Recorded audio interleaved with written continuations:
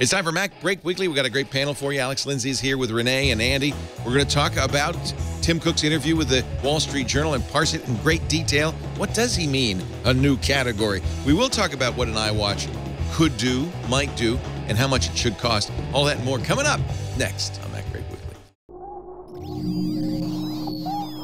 Netcasts you love. From people you trust. This is Twit. Bandwidth for MacBreak Weekly is provided by CacheFly at CACHEFLY.com. This is MacBreak Weekly, episode 389, recorded February 11th, 2014. A boy, a pipe, and a dream. MacBreak Weekly is brought to you by Squarespace.com, the all-in-one platform that makes it fast and easy to create your own professional website or online portfolio. For a free 2-week trial and 10% off, go to Squarespace.com and use the offer code MacBreak2. Squarespace, a better web awaits. And by LegalZoom. Visit LegalZoom.com to save on your legal needs and gain access to a network of legal plan attorneys for guidance. LegalZoom is not a law firm, but provides self-help services at your specific direction. Visit LegalZoom.com and use the offer code MBW to get $10 off at checkout. And by 99 Designs, the world's largest graphic design marketplace. 99 Designs connects businesses seeking quality, affordable designs with a community of more than 270,000 graphic designers. Visit 99designs.com/MBW to receive a free Power Pack upgrade valued at $99. It's time for MacBreak Weekly, the show that covers your Apple sphere of influence. How about that? That's a good one. Sphere. Alex Lindsay is here. Speaking of spheres of influence, he influences all. He was doing the This Week in Alex show a little earlier. Thank you for filling in for me while a little dead time. I got in here late. Renee Ritchie from imore.com. Thank you for being here. How is it in Montreal? Wait a minute. Your set has changed once again. I'm not in Montreal. I actually found a worse place to go. I'm in Winnipeg, Manitoba. Oh, right no, now. no. You decided it wasn't cold enough where you were? No. Out of the freezer and into the ice. Winnipeg's the place where summer's 3 weeks long. Yeah, it's actually the coldest place in the world sometimes during the year. Yeah, I had a friend played in a rock band who had a gig in Winnipeg. I actually asked him, I said, what's the worst place? He says, Winnipeg. I won't say the name of the band, very well-known rock band. Winnipeg. He said, it was like without hesitation, Winnipeg. Winnipeg. Summer or winter, Winnipeg. Andy Anako is here with his robotic dentistry, once again on display. Nice to see you. I've on that list of, like, once I become like a psychotic trillionaire, I would love to go to like a place like Winnipeg and simply say that either you love this place or you're really, really stuck here. I will contribute $15,000 per person, up to $100,000 per family. If you want to move, I will underwrite your moving expenses and just see how many people stay in one of these places where, wow, brisk minus 40 today. Well, it's like, there are a lot of places. Alaska's like that. It's a very odd place to choose to live. Yeah. That's what I'm saying. I watched the Free the Whale movie last night. And Free Willy? No, the other one where the whales are trapped in Alaska. Oh, with John Krasinski, yeah. Yeah, with John Krasinski, yeah. I don't know why I was watching that. There was no child with me. I just... Renee, just wanted to feel good again today. That's it. I do, too. Dem90 in the chat room says, you're now in the cold part of Canada. Yeah, the colder part of They would put that on a bumper sticker, but at that temperature, adhesive doesn't work. the cold part of Canada. But think of the great groups that have come from Winnipeg, Curtis B. points out, including The Guess Who, Bachman Turner Overdrive, and Neil Young. I think out of Winnipeg is the key on that phrase. The guy who invented plane de-icing lives in Winnipeg. Big Not a surprise. I'm not this is a giving real hard problem time here at home. I've never been there, and I'd love to. Why are you in Winnipeg? I am visiting my good friend Kevin Michaluk from crackberry.com. We're doing a bunch of work, and if you're going to work, you might as well be too cold to go outside and not work. Is that his apartment? It's a nice place. Looks nice. Yeah, it's his house. He very kindly gave me his podcasting setup to use. Beautiful. Well, you sound good. You look good. And you have stairways. I like stairways on television sets that go somewhere or nowhere. Why don't we have any here? We should. I actually, believe it or not, I was in the spec. Believe it or not. The original spiral staircase from the Screensavers is up the road a piece. A guy has it. I met a guy. He said, I have your staircase. So I said, what? He said, yeah, when they took apart the set, they sold it off and stuff, and I have the spiral stair. I said, I want it, but we never did manage to hook up and get it. Maybe we still will. It'd be great. Then you can be walking down the stairs at the open of the show. That's part of the show. Right. Well, that's also a great design aesthetic. If you put in that plan that I want the set to look like the set of a 1983 action movie with unnecessary railings and balconies everywhere, and a machine that does nothing but turn a huge gear and spit out fire every 8 seconds. Brilliant. Like a sitcom, the staircase to nowhere. I think the reason the staircase works on a television set because it gives you the cue that this is a real space and there's more above and below. Right. And that's a good cue to have, especially in a place which is basically a box with paint. So it's a nice thing to do. Anyway, we are not here to talk about silly things like Winnipeg and staircases. We are here to talk about cabbages and kings. We are here to talk about Apple. And the reason I'm not really in a great big hurry is because it's pretty much the same stories we had last week. Tim Cook says Apple's working on some really great stuff and some brand new products. Really great stuff. That's and there's lots of rumors that those great things are. I think we've all coalesced in that those two great things are Apple TV and iWatch. I don't think this was very much like what he told All Things D 6 months ago. He told this to the Wall Street Journal and it's a longer interview in which they talk about how Apple's buying back $14 billion in shares, which means Carl Icahn can stand down. Did you see? Not many people push him to the curb. They did. Yeah, they pushed him to the curb. He says, "I give up." He gave up. Well, that's because the ISS, the investment firm or whatever, said that they aren't going to back him, and without them, once they announced that, there was absolutely no chance he was going to get. In the 1980s, you spelled greed, I-C-A-H-N. He was the guy, and he's the rebel investor, right? The guy who comes into a company. He may be one of Apple's biggest shareholders. I think he has more than 1% of Apple stock. Hundreds. He says, "I want, as a stockholder, he owns $4 billion in shares. I want Apple to give some of this cash, this $167 billion in cash it has in the bank, back to its shareholders." Back to him. Back to him, basically. This is really what's wrong with the stock market. Is Carl Icahn couldn't care less about anything except I bought $4 billion worth of Apple shares. I want it to be worth $8 billion now. Right. Please. I got that much on me right now. I don't bend down on the street to pick up $1 million bill if I find it there in the gutter. Yeah, it's not about the long-term value of the company. It's about a quick pump and dump, which is sad because it affects so many tech companies so badly. But the interesting date to consider in this whole conversation is 2024. Why? At the rate Apple's buying back, they will be private. Do you think that? Well, the plan is to buy back $60 billion worth of stock, not all the stock. I'm saying if they kept on doing it, if they kept on doing it at the rate that they're doing it at, which they could afford to do, they would actually, if they did it at the rate that they're doing it at now, their cash position would continue to increase if they bought 10% of their stock back a year. Who is ISS? It is, that's what I was his trying to find. investment company? No, it's not his investment company. It's another one. He wrote, "Dear fellow Apple shareholders, while we are disappointed that last night ISS recommended against our proposal, our buyback proposal, we do not altogether disagree with their assessment. Basically, in their ISS said, on the spectrum of options for allocating capital, the board appears to have been sluggish only in returning excess cash to shareholders. And even though the company has in place one of the largest buybacks in history." It's not one of, it is the largest buyback. "We agree that this effort seems like bailing with a leaky bucket given the scale of the company's cash reserves." I think Apple's point of view and Tim Cook's point of view is we want the cash in case. Well, in case they decide they want to buy AT&T or they want to buy Disney or they want to buy something really, really big, you want to have that kind of cash, available. It gives them a lot of freedom. But Carl Icahn says, "I see money in that vault and I want some of it." Anyway, he's back down. How old is he? How much longer do we have to put up with him? 932, like Yoda. Right. He's an older man. Good-looking fella. nicely dressed. He doesn't appear to be wearing sunscreen, so that's maybe that's a problem. I wonder what he plans to do with all that vast fortune.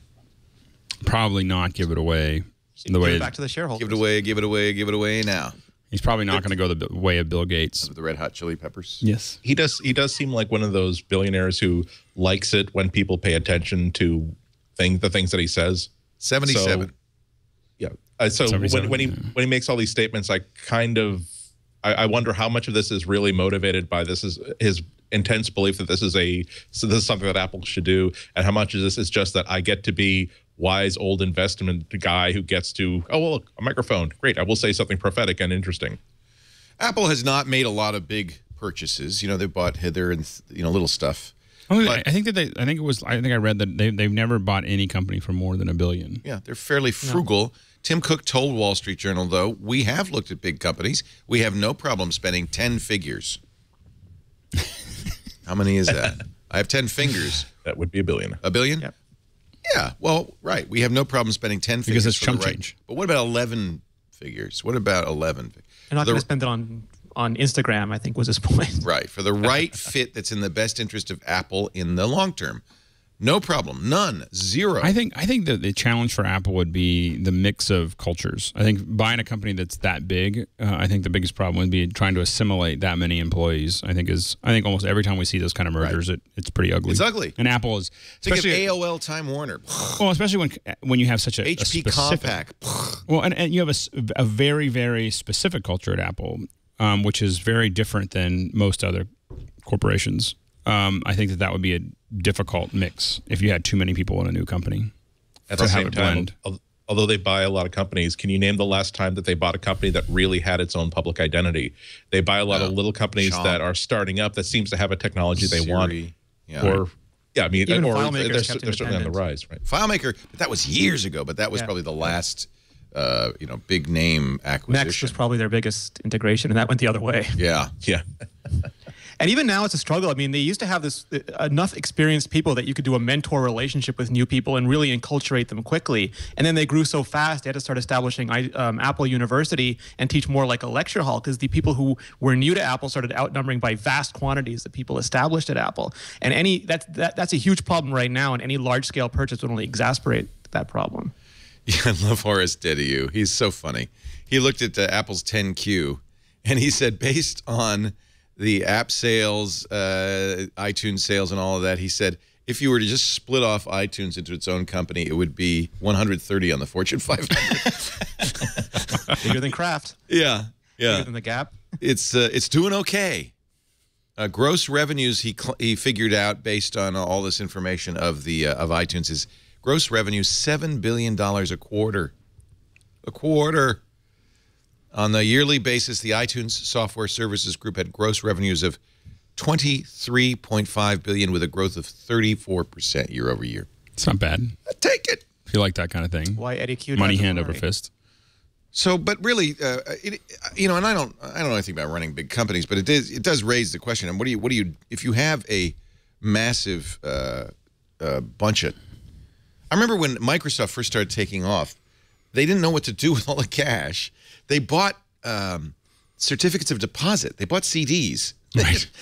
We got to stuff it into something. Well, it's like putting it in your mattress. It's like, what do you do with all that? Well, and the hard part, what makes it more complicated is most of it's offshore, so it's not as complicated as Apple. There's a tax consequence if you repatriate it as well. Which Apple's avoided. Right. So I think 70% of that is offshore, so that means 70% of it is effectively untouchable, I think. Unless you want to pay a fairly high and you spend it tax. overseas. I mean, you can spend it on things overseas. But that's they could have bought AT&T. Its market cap's $200 billion. They could have bought it. The SEC comes with it though, which they don't want. Yeah, you don't want that. I think what's more interesting though, as you start to look at the Apple TV issues with that kind of money, is Apple looking at going head to head with with AT&T and Verizon and so on and so forth in specific markets. Much as Google's done I wish fiber. they would. But I mean, Apple's got is the it money in their interest to go? I mean, look at Apple. Okay, so I'm trying to put myself in Tim Cook's shoes. Here's the challenge. Apple's got a nice little business. Doing okay. It's got a nice little business. But and he even says, we want to adjust for the long-term interest of shareholders, not for the short-term shareholder or the day trader. And what he's really saying is he wanted to plan for the long term. So what is the long term? You're not about bringing the stock price back up. It's not what you're about. But you are about what's the next thing, right? Because you can't just coast off into the sunset.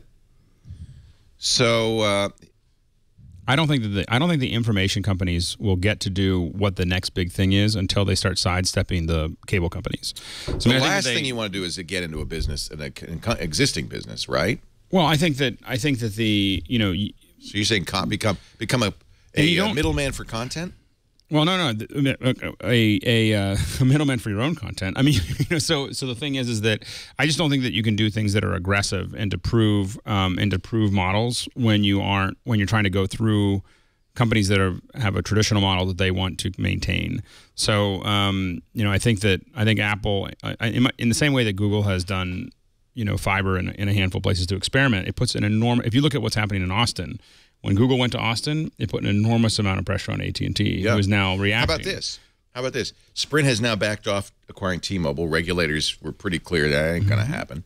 So yesterday, Sprint said, we're not going to buy T-Mobile. T-Mobile's only $18.3 billion. Yeah, but I don't think you want to buy any of the existing ones. I think you're buying baggage at that point. I think that, but I think that looking at specific markets and building out your own network that supports those markets that allows you to prove what's there. What happens is that also when people start to see that, it creates consumer agitation. People get upset that they don't have that at their where they are. Mark Gurman wrote a great article on 9 to 5 about what you can tell what Apple's planning based on the hires Apple has made. And we've talked about this a lot. It's been going on. Yeah, it looks like a watch. So Cook said nothing, but every time he says it, he's getting massive headlines. Quote, it's the Wall Street Journal a few days ago. There will be new categories. We're not ready to talk about it, but we're working on some really great stuff. Which could be a paraphrase of what he said to All Things D 6 months ago, right? He said anyone reasonable would consider what Apple's working on as a new category. He says he thinks Apple is still a growth company. That's kind of what investors are worried about. They want a growth company, but Apple's not really been showing the kind of, or at least its last quarterly report showed a slowing growth that might concern the market. Well, I think a revamped Apple TV and an iWatch are two very different markets, and I think that they're at this point. I think they're pretty close to the surface. We're seeing enough rumors that I don't think that at this point. I think it's more of a when than if. I don't know whether the Apple TV is going to be an actual screen or not, but I do think that they're going to revamp what the hobby is going to turn into a business. Yeah, that's a definite. But I can't help but ask myself.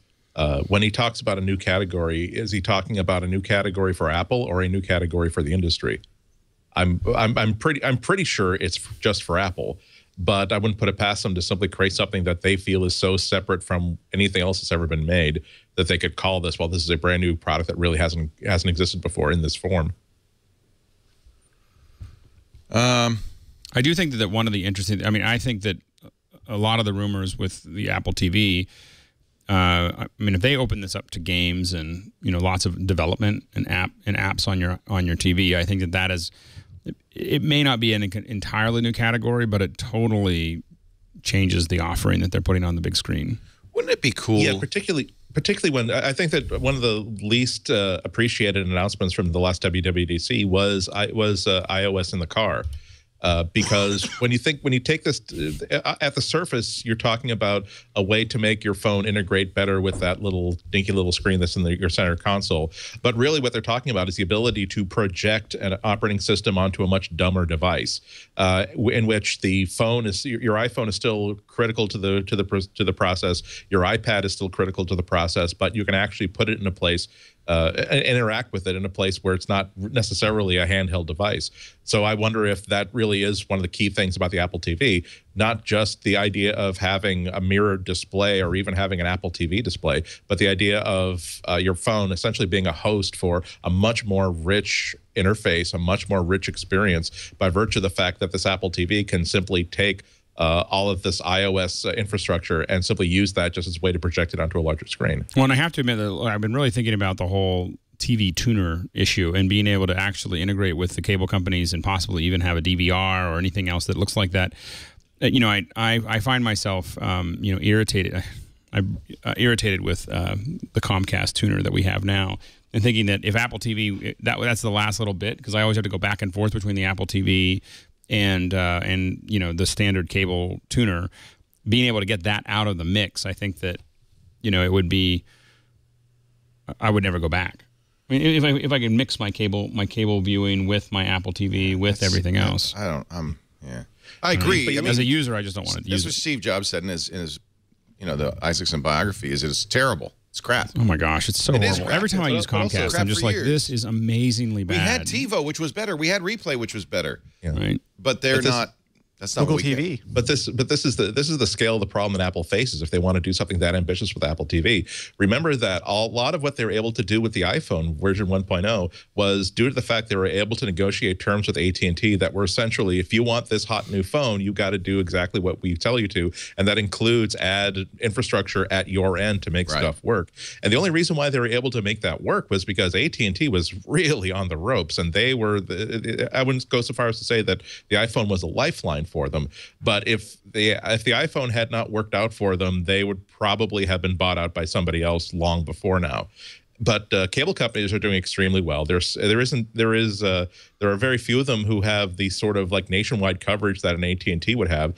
And so if Apple wanted to do that sort of integration where you would be able to put in something akin to a cable card inside of an Apple TV to make it into a cable tuner, they still have to talk to Verizon and talk to Comcast and talk to Cox and these few providers and say, we would very much like it so that people don't have to pay $15 a month for your cable box and another $20 a month for this multi-room service. We would very much like our $99 device to work so well with your system that you don't have to charge them for pretty much anything.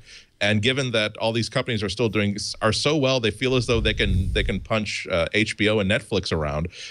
Apple's gonna get laughed out of the room if they offer that sort of thing. Well, I mean, I think that's why I really don't think that it's. I'd be surprised if it would be anything akin to like a cable box replacement or a tuner that works off of anything other than over-the-air broadcast. You don't want to deal with cable. Well, and that's here's an interesting thought from Evil IRC in our chat room. Aereo, of course, facing a Supreme Court challenge. If they win, what if Apple buys Aereo? I think it's a complicated business. That's the company where you essentially rent a dime-sized antenna in a metro area and watch off-the-air TV on your Apple TV. Do we agree that that's the one thing missing that would make Apple TV a compelling product is live television? Apple certainly can do it. Not really. I mean, for sports, it would be great. But how much of live sports, like day-to-day sports, are even being? It's funny. I'm watching the Olympics on demand because as much as anything. Well, even when you think you're watching it live, you're watching it recorded. I mean, I already knew who won when I turned the Olympics on. I think that there are. We do a lot of live streaming, and there are 3 reasons to have live, and that's news, breaking news, sports, and interactivity. And if you don't have one of you got to have one of those 3, or it's not worth it. I'm going on record to say interactivity is key to all future media. Because that's what we do, and that's why we do it live. Well, hey, I want to show you the Chevy ad. Speaking of the Olympics, I was watching the Olympics, and I saw Siri. You saw Siri? In a Chevy ad. Did you see this ad? How was she This dressed? is why you should not ask Siri to read your text messages. Last night you got in kind of late. Oh, it was okay. Siri, do I have any new text messages? You have 5 messages from 5 people. From Frank, bro. Last night was epic. Bro. Next, from Tim. You ever find your pants? Hmm? Next, from John. I can't believe you got a tattoo on your... The Chevrolet Equinox with Siri Eyes Free offers enhanced integration through your iPhone. Is this a compelling ad? I can't wait to get that. It's a funny ad. I wish I knew how much different that is from like my old beater that simply has a Bluetooth button that can activate Siri. My texts are read to me. I don't think when you I'm not sure, but correct me if I'm wrong. When you integrate Siri into the car, it's not like you have iOS in the car. You just simply have a pathway to an easier button for activating it. Right. So so instead of having to reach up to the home button to do that because you have it safely docked, you have it right. And notice, by the way, the guy did what everybody does. He said Siri. I always do that too. Why? You don't need to address her when you use it. No, but it does feel more. I don't know. Then it becomes like a Stiller and Mira act. It's like, what? Well, how should I know who called you the last time? I'm not talking to you. I'm talking to Siri. Siri. Siri, it's my phone. I'm talking to my phone. That's not your phone. Phones don't have name. You're going to tell me who Siri is right now. I mean, that's part of the genius of Siri is that they gave it a very Pixar-like personality, and that took away a lot of the hesitation or discomfort from a normal person using the system. Yeah. Although that's a form of skeuomorphism, I think that we can, absolutely it is. But I got to tell you, the thing that every time when Siri first came out, every time someone asked me how Siri was, I would ask her to open the pod bay doors. Open the pod bay doors, yeah. Because the reaction was different every single time, and it was So you know, by the way, Microsoft is also Microsoft bought Tell Me. It actually has a fairly good voice control system, but they are going to add a Siri-like assistant to Windows Phone 8.1 called Cortana, and that is a character from Halo. Beautiful, quite beautiful, and they're not. This picture doesn't do her justice. Voluptuous character from Halo. Only Microsoft can take a perfectly good idea and make it weird. They just, a couple of days ago, invested $15 million in Foursquare. That'll be the location services. I think, Microsoft's playing catch-up all along here. In fact, we just saw an interesting story. We'll find out in a couple of days at Mobile World Congress that Nokia, which is now a Microsoft company, will be introducing its first Android phone. Forking the Android. And it will be forked because it won't have the Google Play Store, which you really want. It will have its own Nokia App Store built into it. So I think it's pretty clear that Microsoft's not going to give up, but they're going to make, as they always do, these kind of kludgy little weirdo products. I don't understand. Siri, like the real threat is Android. Is it not? And in fact, much of the Siri functionality is in many cases better in Android.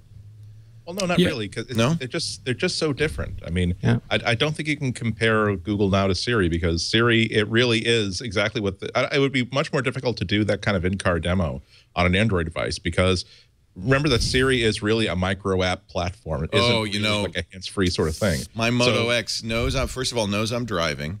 If a text message comes in, a very nice lady says, "You've just received a text message from Lisa. Would you like me to read it to you?" I say yes. I don't have to touch or look at anything. It reads me the message. I blush. It says, "Would you like to reply?" And then I say yes and dictate the message. And then it reads me back the dictation. Which you blush again. Which I blush again. But that's very accurate, which is interesting so far. And then sends it without any interaction except voice. That's a Motorola feature for one. I agree. And secondly, Siri. What I love the most about Siri is that it's been set up to be smart enough to understand that if it doesn't have enough information, it's not just going to bounce you back. You can say, Siri, create a calendar appointment, and it will say, okay, who is the appointment with? Where is it? What time is it? Whereas in terms of stock Android, you do have to make sure that it is in the format that this voice recognition software is expecting. And if you're missing something, unexpected things can happen. What about Google Now? They did create a personality that you expect to have a conversation with to get something done. Yeah.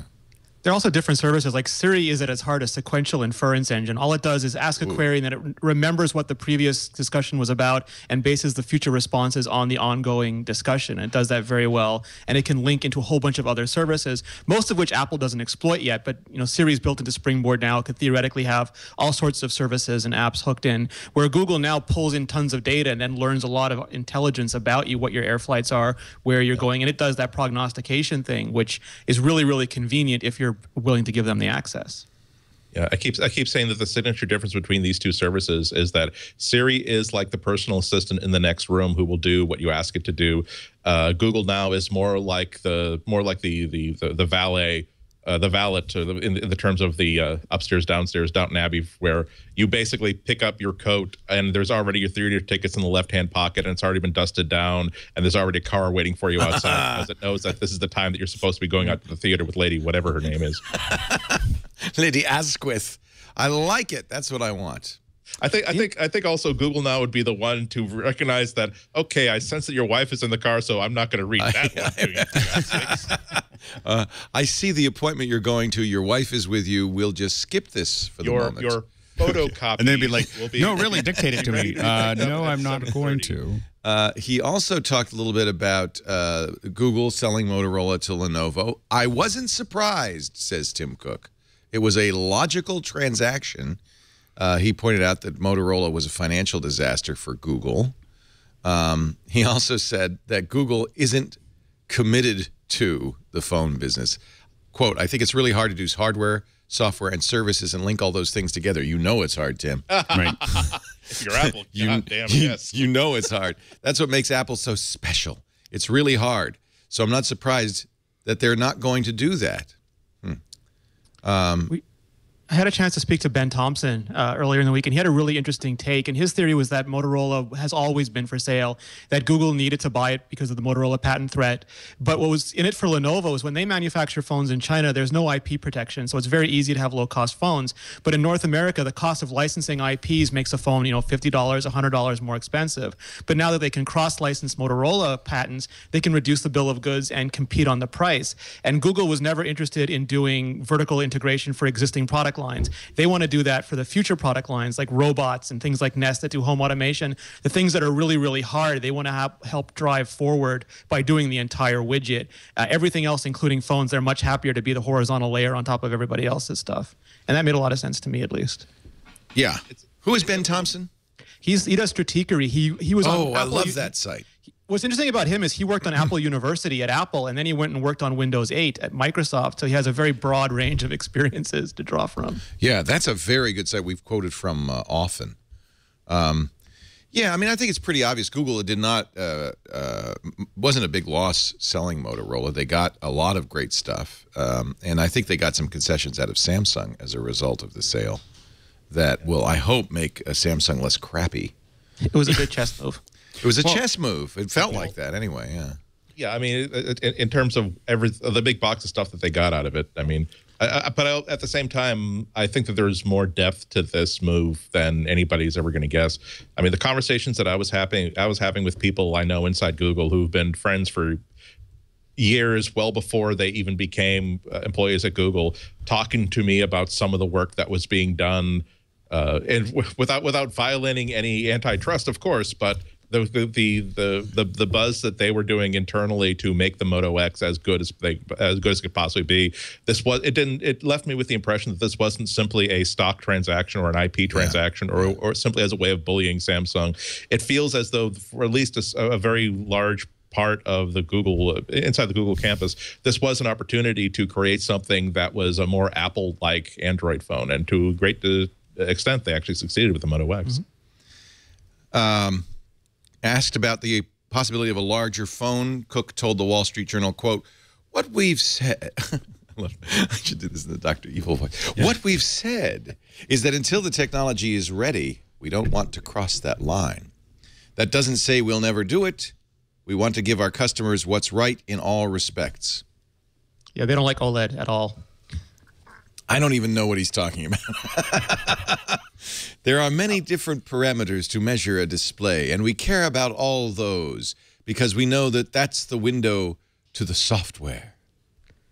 They looked at OLED and they looked at pentile displays, and they were kind of revolted by them. As they should have been, I agree. Yeah, they don't think it was worth doing big phones. It's the same thing as doing LTE. They're very slow in getting there because they wanted low-power radios. Can you not do an IPS LCD in a 5-inch screen? It depends. If your Apple things are harder, it's the same reason Amazon tablets have higher technology levels than the Apple ones, because it's easy to make a small batch of that stuff. It's really hard to make 100 million of those things. Yeah. And again, Apple's not using OLED. They're not going to use pentile. They have to be able to make 100 million really high quality LED IPS displays, and that might be getting tough. There. Yeah, that might be. And the other consideration is that they will be whenever they make this move, that will be the only source of this type of phone for the entire world. Whereas if Samsung, if an Android device maker or even a Windows tablet device maker decides to say, well, what if we had a new LCD technology that had yellow as a discrete color? If that turned out to be a terrible product or drive out the price or just drain the battery, you still have a million other devices that don't have that bizarre technology. Whereas if Apple screws up for a large screen iPhone, every large screen iPhone on sale in the entire world is screwed up. That's not good. Like Galaxy S5, we're starting to see rumors that's going to be announced soon as well. May have, in fact, a QHD screen, which would give it more than at a 5 1/4, or is that what it is? Yeah, 5 1/4 inch screen would give it more than 500 DPI, which is absurd. That's I'll say it. I'll call it absurd. Yeah, I think now at this point, I mean, I think anything past 300 is probably wasted, right? I mean, I'd argue anything past about 200. If you happen to have a hawk who likes to do multi-touch, The hawk will be chasing vermin on that screen till the cows. But that puts pressure on Apple because, for one thing, Apple. You don't think so? Because I think people pay attention to numbers. No, as stupid as that is, Apple knows that. That's why they said we have a 64-bit processor. There's a reason for it. I mean, in Samsung's defense, it's the same reason why they have a 7-inch tablet at 500 DPI. It's because they want one screen resolution target, and that has to scale down because otherwise the large tablet will look silly. So if you have the 5-inch Galaxy S5 at that resolution, and then the Note and the Mega and whatever else going, because they do phones at every quarter-inch screen size, the ones that start getting towards 6 and 7 inches still look good, and developers have one resolution to target. Yeah, I had a G2 Flex, that's the curvy LG phone, and it has a 720p screen and 6-inch phone. It really doesn't look good. Right. It doesn't. You got to have some resolution there. Renee, is that really a problem? Because the Android world doesn't have a problem with all these completely disparate phone hardware from completely disparate makers that can choose their own resolutions on the fly. True. I don't know if it's a problem, but when I got a chance to interview Samsung, the product director for Samsung's mobile division, and that was his reasoning, is that they wanted to be able to present a consistent screen size to developers. And they're doing their own developer not size, screen res. Screen res, sorry, yeah, it's consistent screen target for developers, and they're doing their own developer conferences, and they're trying to move Samsung in a certain direction, and that was the official corporate reason for why they were doing it, at least. Yeah. Anything else about the Tim Cook interview? We really parsed the hell out of that thing. I think we got all of that. Do you want to mention anything about Sapphire?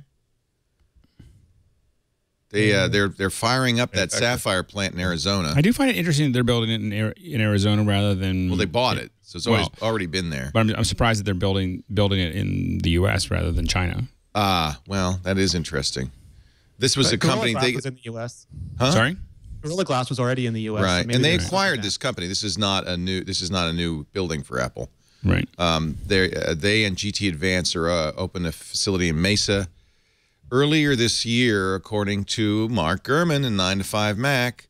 We learned that Apple is aggressively pushing to make the facility operational this month, and that it will produce a critical and new subcomponent for future Apple devices. We've speculated on this show that might be the Sapphire on the fingerprint sensor or the Sapphire on the lens. But thanks to new documents and information, 9 to 5 Mac has uncovered with the help of analyst Matt Margolis, we have a clearer picture of Apple's plans. Here we see some parts, and he says, appears Apple is planning to build sapphire crystal displays for future iPhones. Not touch fingerprint readers, not lenses for cameras. That's a lot of sapphire. That's a lot. That's a lot of sapphire. Documents detailing inspection tool components explain their purpose. I don't know. It doesn't really mean much to read this stuff. High quality sapphire. Sapphire is stronger than glass. In fact, it's used on high quality watches, expensive watches, because it doesn't scratch. And normally in material science, the trade-off is plastic doesn't shatter, it's softer, but it scratches. Right. If something is brittle enough not to scratch, it's also brittle enough to crack. Right. And so finding a material that can both resist scratching and I think that shatter. I think it'd be great to have it for iPhones. I still think it makes more sense for a watch than necessarily for an iPhone screen, but it'd be great to have it on an iPhone screen. Mark's point, I think, was they did the math on the amount they were producing, and it would take an awful lot of watches to use at the same amount of glass. They're saying the first, they bought these testing units. The first 518 units, according to Margolis, could build between 103 million and 116 million 5-inch displays a year. 5-inch displays. A watch would be considerably small. They're ramping up to do a lot of something. And it could be just that's what they're going to use for all their displays. I mean, that could be another. And they've ordered over 100 tons of graphite. It's a lot of graphite. Heat the furnaces. It's a lot of pencils. Boy, you know what? That would be a selling point. There's a few things that are kind of ignored in the specs Olympics, that because they don't really lend themselves to specs very well. But longer battery life, I guess that lends itself to spec. But better battery life and a better resilience. My daughter's gone through 6 iPhones. I mean, they just crack all the time.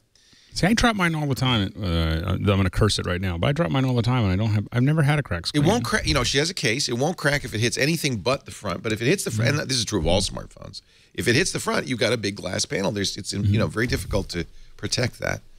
I got to say that ever since Apple stopped making the dual side sandwich of the iPhone 4, that's when I stopped breaking phones. Yeah, that was a bad choice. For some reason, that exactly. I have no evidence to prove this, but I suspect that one of the reasons for the design change is that I don't think Apple could have been blind to the fact they were getting a lot of phones back with back panel cracks, and even when I was accidentally dropping an iPhone, later phones, it's like, okay, they're doing pretty okay by there. Yeah. Although if it would be difficult for how would Apple like actually sell that point though?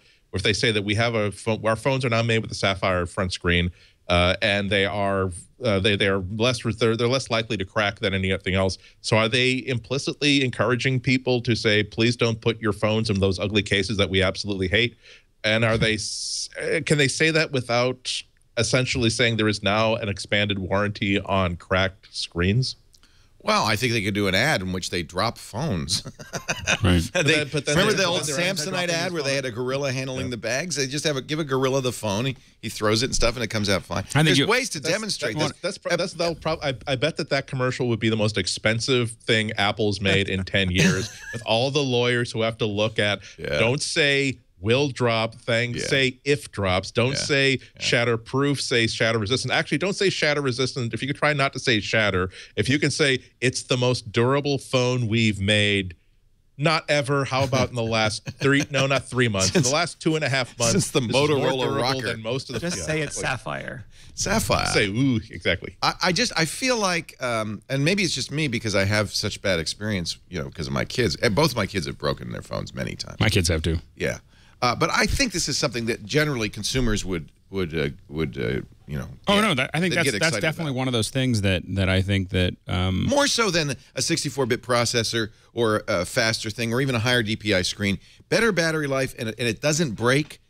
That's a pretty compelling. I think that's what real people want. Technology. No, I think that the three things that you do is it doesn't break, you have better battery life, and you have a better low light performance on the camera. Oh, low light, that's good. I think that's the constant. Better camera. It is the constant issue.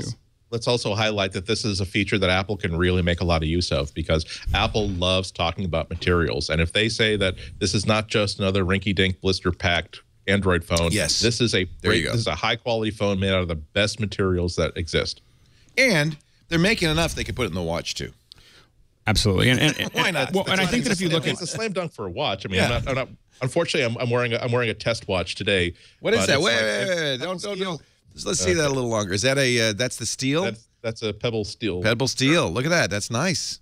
Yeah, my hand doesn't bend that way. It still looks clunky. I mean, I got to say, it doesn't make it a fashion statement. I mean, we're not talking about this watch today, but I'll have to say that it's at least within the bandwidth of what you would expect a men's watch to be. This is absolutely hopeless for. Oops. Sorry.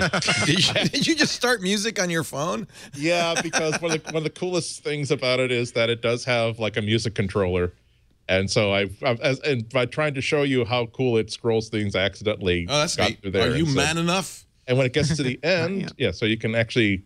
That looks pretty good. That's correct. Yeah. There you go.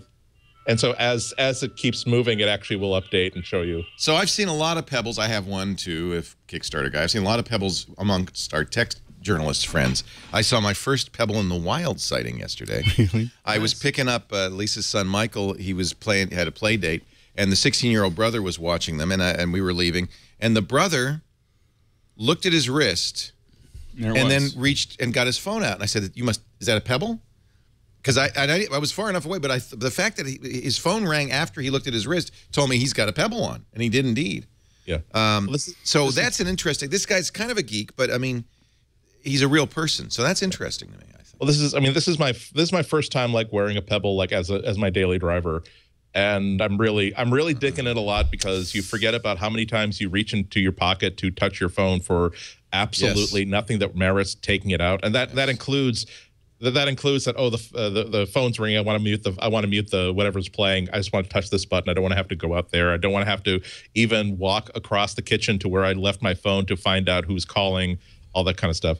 But we can talk about that later if you like. All I wanted to say is that if you had my real phone, for some reason, the architects hate men of average height who wear watches because doorknobs are exactly at the height of my wrist. Yeah. And so every watch I own will usually have like a scratch here and here where I just simply grazed it against a doorknob at some point.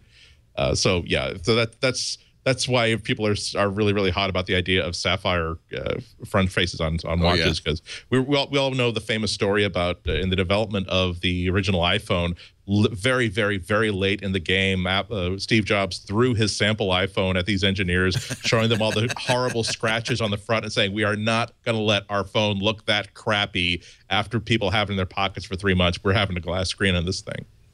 And I'm sure that same mentality is right here, because you don't spend all that time trying to develop a legitimately beautiful product only to let users make it look crazy and horrible. So should I see? I've been waiting for the Apple. I want to just. I mean, I figure if I buy a Pebble now, it's the same as when I had my Trio, and I knew that there was a phone coming. So for like a year, I just was just dragging along. And so I'm doing the same thing where I'm just dragging along, waiting for the. I have the old Pebble. The steel looks good, but I'm just thinking I'm not going to buy. If I buy the steel, we're going to regret it in 3 months. I don't know. I mean, and there's so many open questions about how Apple would actually implement this. Do they actually feel like that a watch like this makes sense, that can actually control a phone directly, and also would they make it open enough so that it would work with? You won't be locked into an iPhone, but also that if Nest wants to do a controller, given who they're owned by right now, if Nest wants to make a controller for the Apple Watch, would they let them do that? There's so far, I mean, they've got no problem with putting that stuff into the iOS store, but how open will this device be, and how soon? How open on Gen 1 versus Gen 2?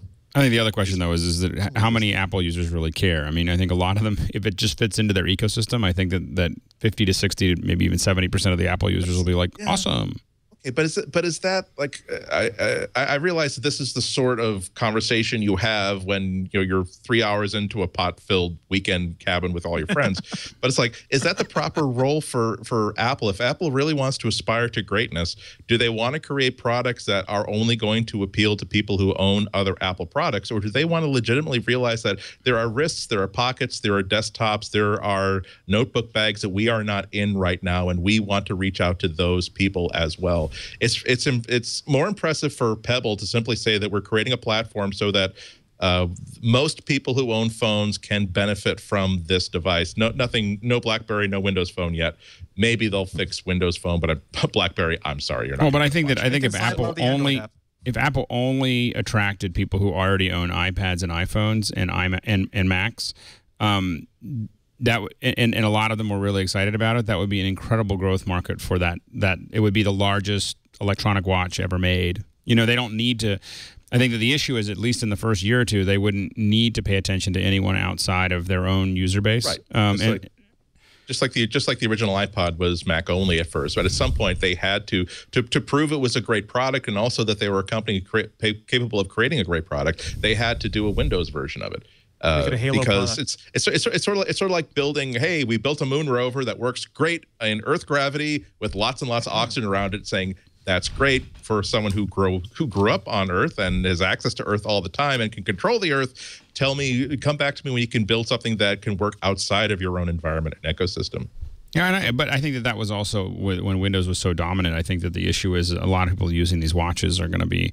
They're going to be an iOS dominant world. I think that Apple may do it eventually, but I think they could release the watch and go 2 years without paying attention to anybody else and sell more than they can make. I'm not saying it wouldn't be successful. That's why I underscore the need to be in Colorado or Washington State and be very, very high to have this sort of philosophical discussion. But Apple is a company that's capable of and has achieved true greatness in its own time, and I just would hope that. As they're creating new markets and new opportunities and new products, they don't feel as though everything they do has to be so tightly wrapped up in their own ecosystem that they're incapable of creating something for people who haven't bought into that ecosystem. That would be a shame, I think. We're going to take a break. When we come back, a new special channel for the Apple TV and lots more. Woot. Alex Lindsay is here from the Pixel Cord. Renee Ritchie, imore.com. Andy Anako from the Chicago Sun-Times. Did you see the Super Bowl ad for Squarespace? I loved it. A better web awaits is the tagline. It was all the crap, that you see on the web, and then clear it away and make a beautiful, clean website with Squarespace. Squarespace.com. It's web hosting plus the best web content creation tools to give you the best of both worlds. In fact, I just saw Matt Cutts say that Google is now going to downrank sites that have a lot of ads and clutter on the sites. You want to make a beautiful website, you want to go to Squarespace, the all-in-one platform that makes it very fast, very easy to create your own professional website, your blog, your online portfolio. Look at this. They just added the logo creator tool. I'll show you the little movie. They're using Google Fonts, and then they've got the Noun Project, 30,000 icons that you can use to design your own kind of simple logo. This is what Squarespace is all about, is making things easier for you to do, to make your site look unique without having to know CSS or JavaScript. Just really great stuff. Very easy to use. 25 templates now. They've added more templates. You start with those basic templates, and you just customize them to your heart's content. I can make this full screen, Chad. Would that be easier? Let's go full screen on this. This is a demonstration of the logo design tool here. So you get these icons on the left, and like I said, 30,000 starting point. You can then add text, obviously, in any of the Google fonts, and there's, I don't know, 300 or 400 of those. It's just really, really easy to use and really gorgeous. But if you need some help, live chat and email support 24/7, plus a completely redesigned customer help site for easier access to self-help articles and video workshops. E-commerce is now available for all subscription plan levels, including the ability to accept donations, great for nonprofits, or maybe you're getting married and you want to do a cash wedding registry. You don't need the little envelopes that you slip into the silk bags like in The Godfather. You could just say, that's the modern way. Go to the Squarespace site, school fund drives, things like that. It starts at $8 a month. When you sign up for a year, you get a free domain name. And they've got the great apps, too, the Squarespace blog app, which lets you post, but also moderate comments. The new Metric app lets you take a look at page views and other statistics, unique visitors, social media follows. If you look at the code, if you do know coding, look at the back-end code. You'll see how gorgeous it is. We're about to rebuild our website. Really great stuff. Guess what we're going to do it on? Squarespace. Squarespace. Of course. It's our current one's on Squarespace, but we did it in the older. Oh, you got to go to Squarespace 6. So now basically what we're about to do is do a big upgrade. It's mobile responsive. That means the sites look great on any size screen. That's the way to do it. You start with a free 2-week trial. You don't need a credit card. Just build. You can use the logo too and everything. When you decide to sign up for Squarespace, just use our offer code MacBreak2. We're in February now, so MacBreak2, and you'll get 10% off and show your support for MacBreak Weekly. A better web awaits, and it starts with your new Squarespace website. I like their regard for aesthetics. We'll go to squarespace.com. These guys have a great design sense, and in effect, you inherit it from them just by using Squarespace, which is great. Oh, this is their blog. Let's go to the site itself. Squarespace.com. Use our offer code MacBreak2. I love it. If you didn't see the ad, it's on there. It's really a great ad. All right, continuing on. I didn't see this. Did you see it? There's a Beatles channel on your Apple TV. Beatles channel? Beatles channel. It's, I guess, for a limited time. I think it's a recognition of the Sullivan anniversary. Yeah, February 7th was the 50th. God. You know, it was so funny. As someone was talking, I was like, why is everyone talking about the Beatles? And they're like, it's the 50th anniversary, idiot. You know, Steve Jobs described the Beatles as the model for Apple's business. He said, my model for business is the Beatles. They were 4 guys that kept each other's negative tendencies in check. They balanced each other, and the total was greater than the sum of parts. Great things in business are never done by one person. They're done by a team. I don't know about Ringo. You could leave Ringo out. Ouch. No, I love Ringo. Cannot Take sing. that former Beatle. I have to say that during the Grammys, I had this observation. I had it tweeted out that you have to remember that even on the worst day of Ringo Starr's life, star's adult life, he was still one of the Beatles. If he spills coffee all over himself today, slips and breaks his hip on the kitchen floor, and nobody recognizes him when the ambulance comes in, he's still one of the Beatles. Still one of the Beatles. Always will be. So is Tim Cook Apple's Yoko? No. Scott Forstall. I don't know that we need to go there. It's definitely one of those similes that you have to cut off at around 1966 because there was a point at which all four of these people hate each other and they couldn't even record with each other. Steve had a little bit of a rose-colored glasses view of the Beatles. Apple, remember, Apple didn't get the Beatles on iTunes for a long, long time. It was a big deal when they do. That's because he stole their name. Yeah, Apple Corps. Remember, they actually had a lawsuit with Apple Corps, and they told Apple Corps, wow, they told Apple Corps that we will never get in the music business. Apple computers did. Oops. And then they did, and it all started up again. Anyway, apparently there is footage from the Ed Sullivan Show of the first appearance, available, quote, for a limited time. This is in the new channel. You can listen to the U.S. albums. So that's kind of cool. A new channel on Apple TV celebrating the 50 years anniversary of the Beatles. iTunes Radio comes to Australia, too. Hello, Australia. And all the ships at sea. Yay. Apple's iBooks court monitor, the ongoing case. You remember that Apple did not like the court-appointed monitor in the iBooks case. They said he doesn't know what he's talking about. He's never done this before. He's getting a lot of money, and he's really pissing us off. They've been Michael Bromwich. They went back to court saying no. There was a little stay there, but according to the Wall Street Journal, on Monday the 2nd, U.S. Circuit Court of Appeals, Judge Cote,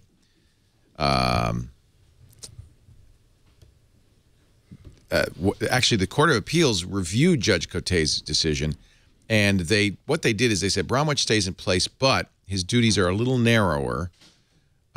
He's authorized to request interviews and documents for the company only to ensure that Apple has policies in place to prevent future antitrust violations and that senior executives and board members understand them. So I don't know if that really cut him back that much. Well, his request to get Johnny Ive on the stand probably won't go anywhere now. I don't know. Future antitrust violations? Johnny. I don't know. I mean, I think that's what they really want to do is not have him talking to people who don't really have any impact on the iBook situation. I think they felt like he was a little bit of a loose cannon, that they had to pay him too much. He didn't have the expertise. He's on a and now he's subpoenaing members of the board of directors and executives. And well, who is this guy? And I can understand why they would feel that way. And I think they probably realized they're going to have to put up with it. Well, I think they realized but I think they realized he was kind of just doing this cha-ching. You know, I need, you know. I don't know. Oh, yeah, he was. Okay. For $1,000, this is just a... That's what lawyers, that's how it is. It's just another job. He didn't work so hard for this cushy assignment to waste it now. Right, exactly. All right, so we kind of talked about the watch. We mentioned Mark Gurman's great article. I think that you can make some decisions or some thinking about what Apple might be doing with the watch based on who they have hired, because it really isn't merely fitness stuff. There's a lot of health stuff in here. They've been meeting with the FDA. You've got Bud Tribble, you've got Bob Mansfield, two of their superstars on the team. Kevin Lynch, who they brought in from Adobe.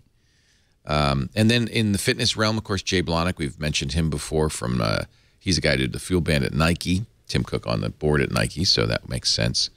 But they've also brought in health folks. A guy who was a scientist at Philips Research named Roy Rayman. Ooh, I like his name. I think the bigger he's picture. He's a sleep expert.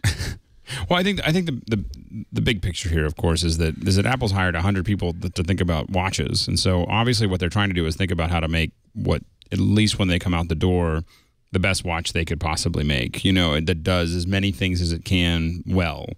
I mean, they're definitely not taking this lightly. This isn't going to be an experiment. Yeah, they're throwing a lot of things against the wall, but it does sound like, based on what the Health Book is keeping track of in iOS 8, Gurman says, according to sources familiar with iOS 8's health book, Apple is preparing its device to be able to interpret hydration.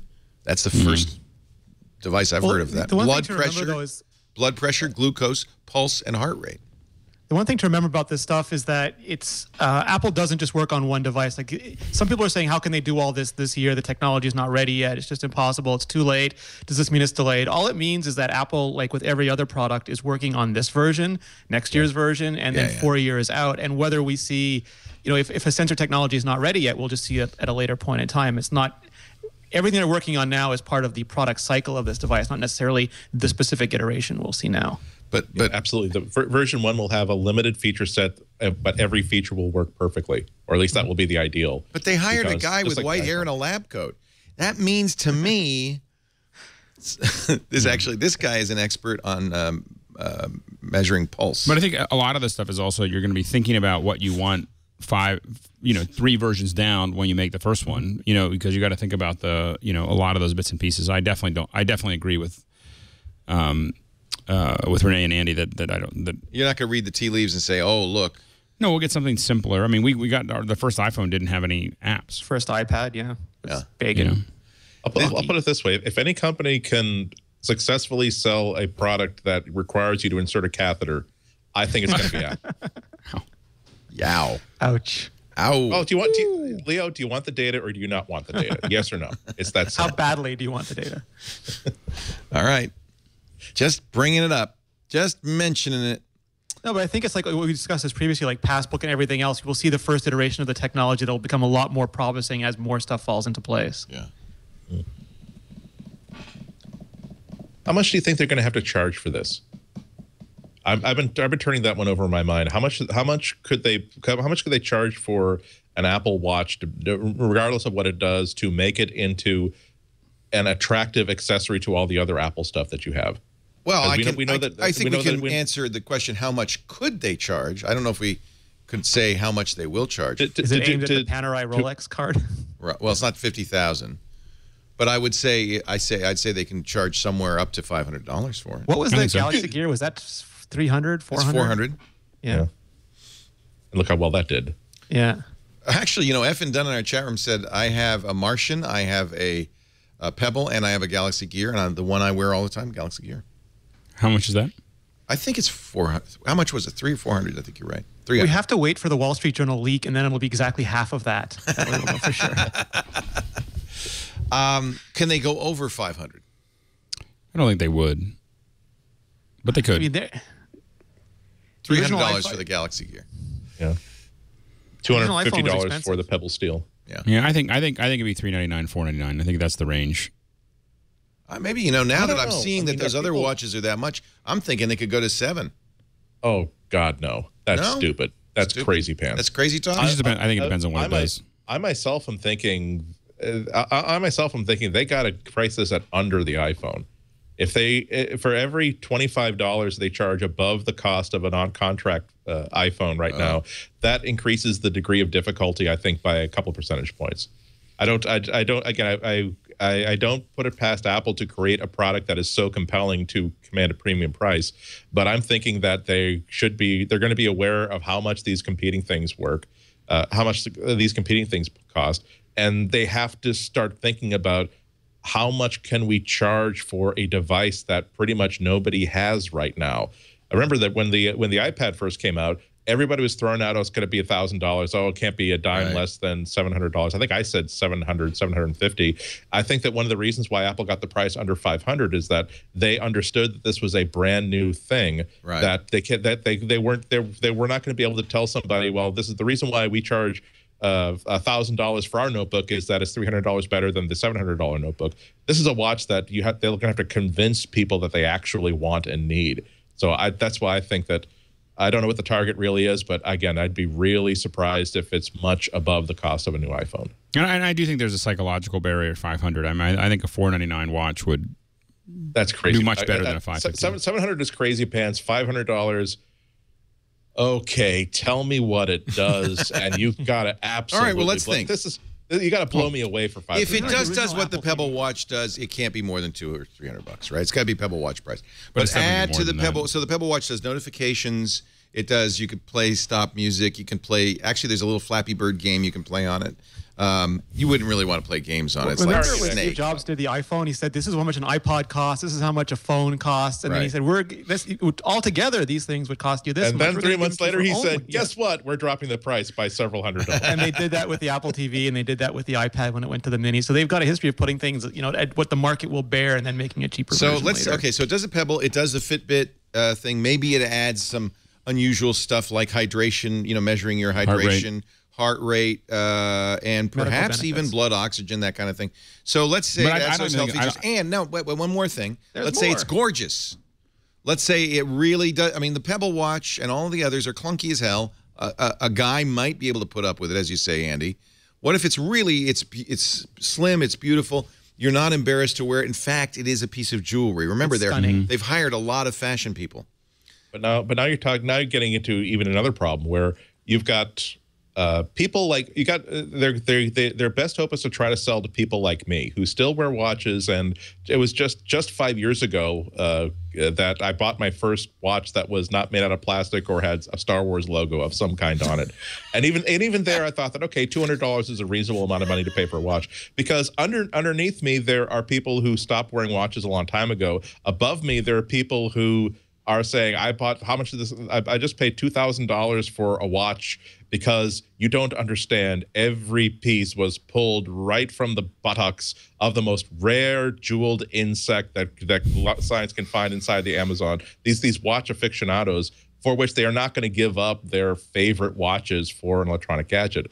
And remember that the other wearable that we're not putting into this conversation, we're talking about, okay, here's the $400 Samsung, here's the $250 Pebble. Well, how about the $99 Fitbit? That's one of the reasons why the uptake on that has been so strong, was because it is so affordable. You can take a chance on it. What if Apple doesn't try to compete with those and says, no, we're going to go after a product for the very well off? Yeah. $2,000 BlackBerry. There you go. Yeah. Why is that $2,000? It's the Porsche design BlackBerry. You have that? Kevin has that. It's on his dog. Look at that. How many of those do they sell? I don't know, but they have a Porsche design store, and they have one in gold if you want to start going up to the tens of thousands. I'm going to guess they sold about 3, one to Alicia Keys. But it doesn't, They gave her that one. Yeah. That's part of the sign deal. Market. But I do think that they could go after, what if, okay, Apple used to be really not a company of the people. I mean, it always was, the computer for the rest of us, but it really was a computer for people who had a lot of money. Well, it's a company that's for people who have a lot of money. Yeah. So what if they just embrace that and say, hey, we're Porsche, we're BMW. That's why I think you'd look at a $499 range. They wouldn't get away with that. They wouldn't. Why not? Who's going to stop them? People who have money to spend on things. I think Apple understands that here is how much money we can sell. The reason why our budget MacBook is $1,000, but if they try to make a $2,000, well, it's the exact same thing as our $1,000 version, but it is framed in pure glimmering green, and it is an exclusive, and it's for the upper class. What's a deal breaker more for me is what we talked about earlier, which is the openness of it. All the other competitors, except for maybe the Samsung, but the other guys are open, and they have to be, though.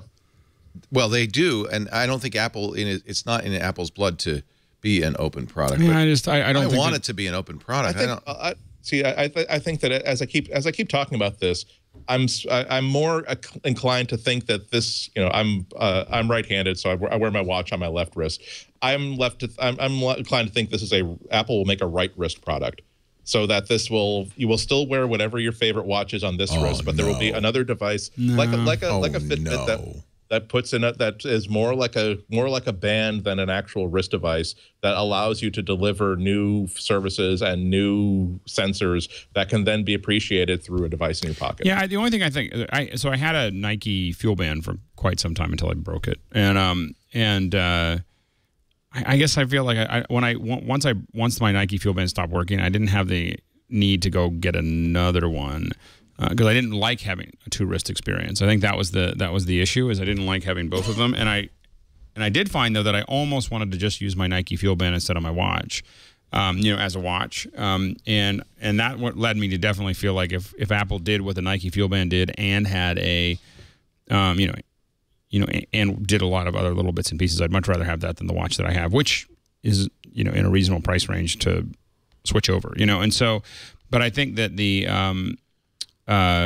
I guess the whole thing about the reason I think Apple won't extend is that they just want it to work, especially when they first come out of the gate. I think maybe they look at expanding to other markets or other platforms once it's working. But I think the way to guarantee that it's really going to work smoothly is to not try to integrate with Android and a bunch of other platforms. Because, I mean, I know that we just started getting back into software development, and my programmer was asking me what platforms I want to develop on, and I was like, yeah, just a Mac.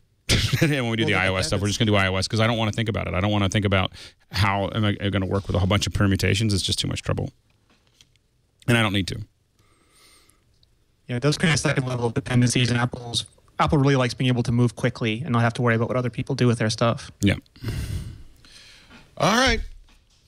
Our show today brought to you by LegalZoom.com. Not a law firm, but they do let you save on your legal needs.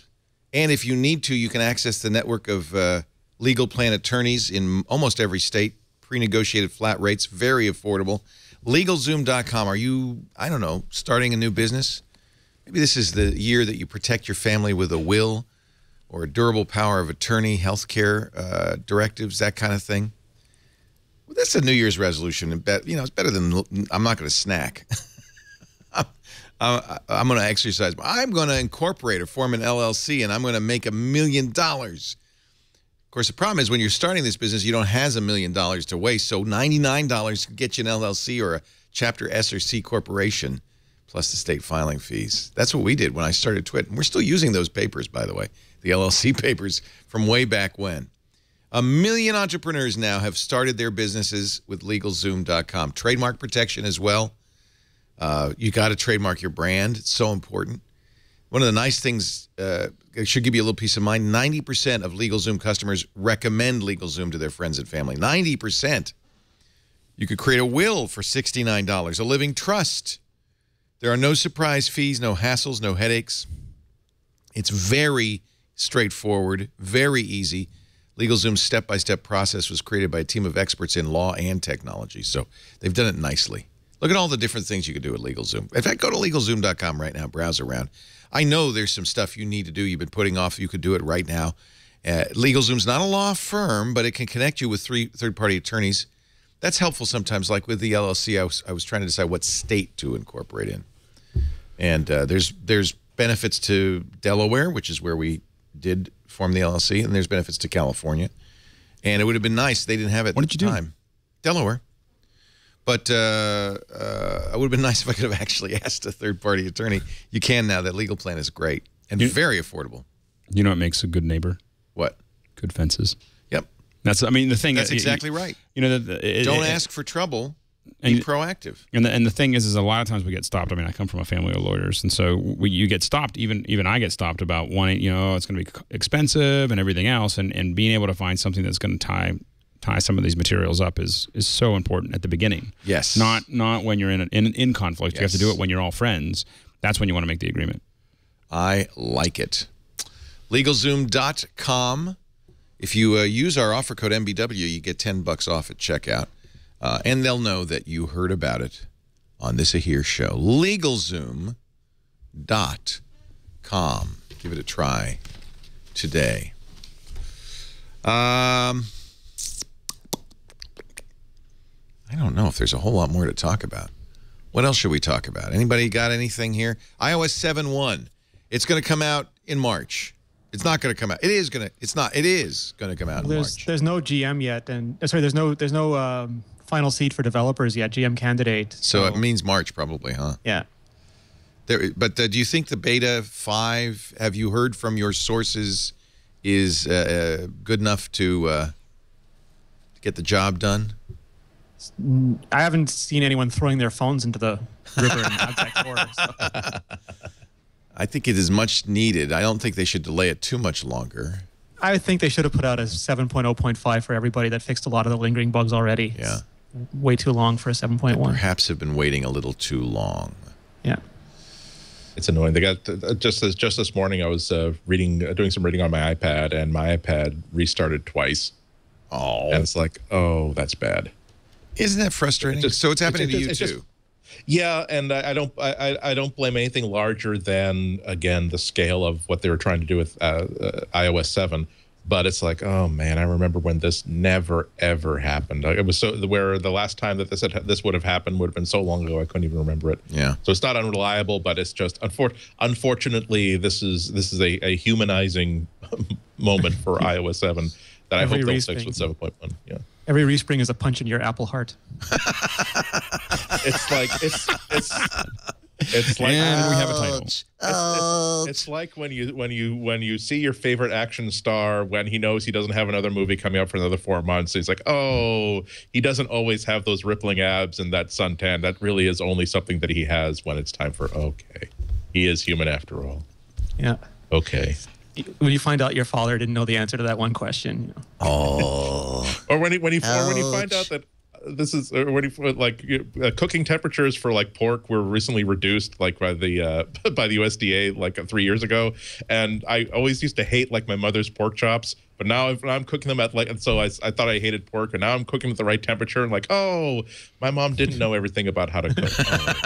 Now, this is moist and tender and delicious and flavorful instead of tough and leathery. Oh. No. She could have made use of this information had she had it, but she didn't have it. But okay. Oh. Let's see. Flappy Birds. We haven't really mentioned it. The latest. Is there anything new now other than he's no longer there? We need a special logo. Flappy Bird. America held hostage. Day 14. We're not talking about Bob Costas' eye infection, international news story. But fine, if you want to have your click-grabby sort of headline about Flappy Bird. Flappy Bird.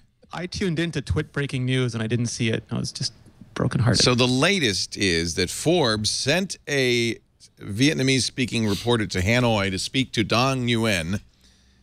I don't need to explain the Flappy Bird flap, do I? Well, we should probably catch everybody up. Would you catch everybody up? I've done it so many times now. I'm sick of it. Flappy Bird was released. Flappy Bird was something you'll tell your grandkids about. Yes, the day that Flappy Bird ended. So I get very, very difficult game. Evidently, I have not played it, but I did download it because I found out that it was going to be gone. It was constrained resources causes increased demand. Yeah. But you know, it picked up. It became very. I think that there was a reporter or a YouTube channel. I think that really talked about it and pushed it into a. Well, there is some speculation that what pushed it. It came out in May, you know. Right. That what pushed it into the top of the... I'm sorry, hold on a second. Oh, what pushed it... what pushed it into... all you have to do is say Flappy Bird. What pushed it to the top was that somebody bought, perhaps, some reviews. Because all of a sudden, reviews started appearing for Flappy Bird in December. And the review speed ramped up quite quickly and then tapered off. And then ramped up again because people started using it. If you look at the early reviews, there is very certain similarity to them. That is a little bit of a giveaway. So, and also Dong Nguyen, the developer, has 3 apps, all 3 of which started getting reviews in December. Only one of which caught on. The rest just faded away again. And Flappy Bird obviously had the wings to make it as a real viral success. So it did go viral thanks to this strategy. Nobody suspects that those downloads aren't real because all you have to do is look around you. Right. And everybody's playing this stupid game. By the way, Paul Thurrott has the highest high score of anybody in the Twit family. What's his high score? You want to guess what Paul Thurrott's high score is? Just, 17. No. Paul has 131 points. But there are others of us... I have 5. I just don't know what the selling point of this game is because everybody who recommends it or talks about this is the stupidest, most frustrating, awful, trolling game I've ever played in my entire life. But you can't stop playing it. That's why. So why would I want to download it then? They have a game. To have fun when I play games. They have a game like that in real life. It's called golf. Yeah, it's pretty much like golf, isn't it? It's just like you fail most of the time. Yeah. You're mostly frustrated and every once in a while, you just get a tinge that you might not be a complete failure, and then you decide you have to play it over and over and over. But at least you're outside. You might even see a duck. You argue to yourself that you're getting a tan and some exercise, except that you're driving around in a cart. A good walk ruined. And sometimes a girl comes up in another cart and sells you beer. Okay, I don't see where this is a valid comparison. You know, my family's golf course has a cannon. What? A beer cannon? No, it's just a regular cannon. Does it carbide? What? Yes, carbide? Yeah, it's a carbide cannon. It's big cannon. No, it's a full. No, it's not a carbide cannon. It's a big cannon. It is a big cannon. We just don't put cannonballs in it. Is it a mini golf course? I mean, you can hear it from miles when they set it up. When they do the shotgun start. What are you getting invaded by when you do a shotgun start? So what happens is that when you have a tournament, you put everybody on. You put everybody on all the different holes so that they, you're not starting one at a time, but it's called a shotgun start. And so then they, you need something that everybody on all 18 holes can hear. Man, you can hear that. Is it 9 holes? It's 18. It's 18. No, it's a really nice golf course. You have a family 18-hole golf course? You had a farm that wasn't making any money. So the best thing to do with a farm that doesn't make any money, if you don't have Marcellus Shale, is make a golf course out of it. Do you charge people for use? I mean, can people, strangers use it? Public golf course. It's a public golf course. It's considered one of the best in Western Pennsylvania. So it's a business. We have Pittsburgh Steelers come by and play. The Pittsburgh Steelers. Do you use the cannon on the Pittsburgh Steelers? Only if they're there for a shotgun start. Then they play bagpipes too. Now you know why they're all lawyers in his family. My brother runs it. It is the craziest golf course ever because you just got to go to birdsfoot.com just to you sign up for the newsletter just so you can get my brother's emails. Like the emails he sends out are the funniest emails that any company sends. There it is. See, the Bird's Foot story. Wow. Is there a picture of the cannon on the? Do they have do they have the commercial? So my brother Joe. This is how. Is this it? The Bird's Foot story? Is this the commercial? It might be. Click to view. That's the whole family. Here's the whole family. Bird's Foot golf course. It's morning, afternoon, late in the day. Is that your brother? Seems like no, that's just one of our. My brother also golf. Hold on. When we bring people here for the first time, we shoot them with a cannon. That's my dad. Here's Al. Bird's Foot is different.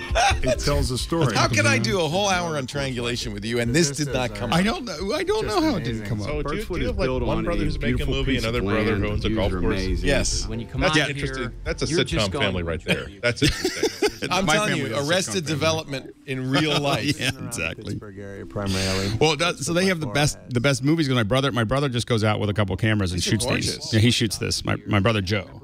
Oh, Joe, yeah. We've worked with Joe. We've used Joe as a cameraman. Joe's a monster. He's using a 5D, it looks like here. I mean, I like the bokeh. Yeah, he did use a 5D for these. I'm liking the bokeh. Well, he did a commercial. We used the FS700, so we've got like a slow motion guy hitting a.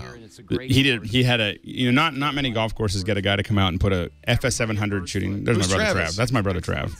And I think that's one of the. He is the funniest guy. The funniest guy I know. Who gets to drive that? My brother Rob actually used to drive it. Nathan, our superintendent. Who's Michelle? That's my cousin Michelle. She plays the bagpipes. She plays the bagpipes. She gets out there with a kilt and plays the bagpipes. It's amazing. Serious question. Okay, this is not a joke. Serious question. Yeah. Have you ever pitched or been pitched for a reality show? I think we should do it. We have been pitched for a reality show because our family is crazy. We have great conditions here. Our crew takes pride in their work. Wow. It gets Does she wear a kilt when she plays the bagpipes? All right. Machines come in. And she's really good. They're dead on, so we can have the perfect. There's machinery, and we like that. They spend a lot of time. There's my brother Rob running the machinery. And it shows through on family business. We call him Three Fingers Rob. Wow. That's a nice golf course. Look at that. It's a really nice golf course. It's a pleasure to work with him every day. Nathan leads the charge with our maintenance of the golf course. That's as serious as my brother ever gets. This is so cute. You got a whole ad and everything. Yeah. This is the long version, not the commercial version. No kidding. We're gonna. I know you can cut it off. It's gonna go on forever. So if you're in the Pittsburgh area, go to the Bird's Foot Golf Club. Right, but you should sign up for the just to read my brother's pros. I really want to see a picture of the cannon. Oh, I don't know if they have any of the cannons. You should show that though. Like how big? Like is it a surplus Army surplus cannon? I don't know. It's someone that my brother knew, of course, and I don't think I don't know if we actually own the cannon, but I know we bring it out and fire it, and it's a big cannon. I mean, you can hear it from my parents' house. Wow, and it's miles away. Wow. Yeah. Well, there we go. We've learned something new. There you go. Just when you thought you knew everything about me, there's I golf. will never learn everything there is to know about Alex Lindsay. That's Anyway. for sure. That is Layers upon layers upon layers. I don't know how we got into that. That's an epic. I don't either. Rat hole. because we were talking we're about talking golf. Flappy Birds, and we're Flappy talking Birds about and how golf. it's like golf. And Okay, Flappy Birds. That's right. Let's get back on topic.